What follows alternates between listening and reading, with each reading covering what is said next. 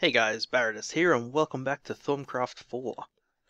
So in our last episode we made these stylish thaumaturge's robes and dyed them nice and blue. And today is going to be a pretty quick one again. We're just going to make, let's see, I get some wood. Actually I need those. Delicious steak.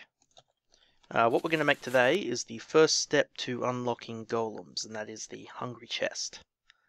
So it's pretty easy to make, just 7 wooden planks and a trapdoor, and 5 air, 3 auto, 3 peditio.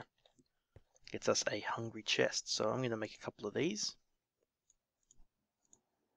just because I think they're awesome. There we go. So, 4 hungry chests. Let's just scan him. So, what these guys do is if you put them down on the ground, they will eat anything that comes, anything that contacts them, any block, any item. Just like that. There.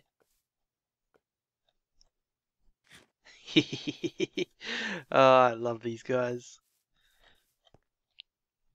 So as you can see, it works even if things touch it on the side.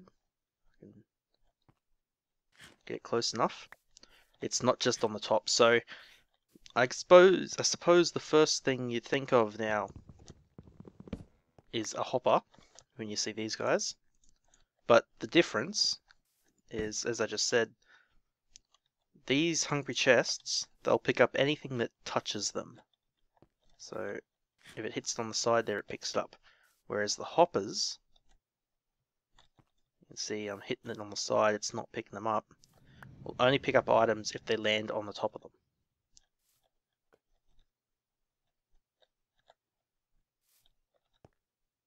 But the hungry chest does that as well. Plus it makes a little gobble noise.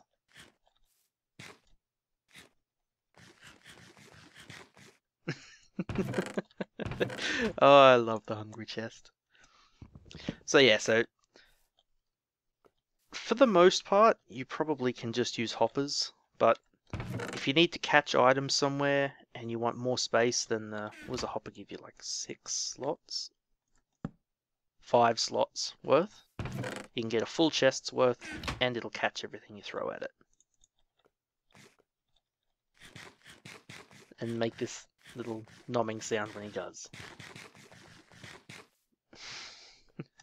So we haven't got too much at the moment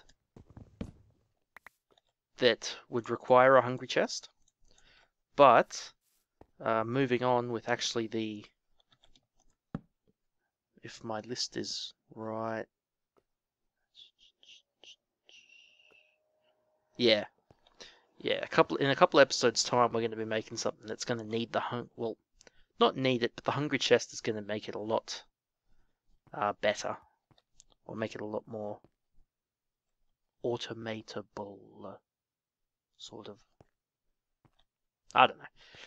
It's handy. Plus, when we get the infernal furnace, it's fun to stick a hungry chest and a couple of brain in the jars outside it to catch all the XP. So, yeah. All right, guys. Just a quick one today, and yeah, I'll see you in the next one.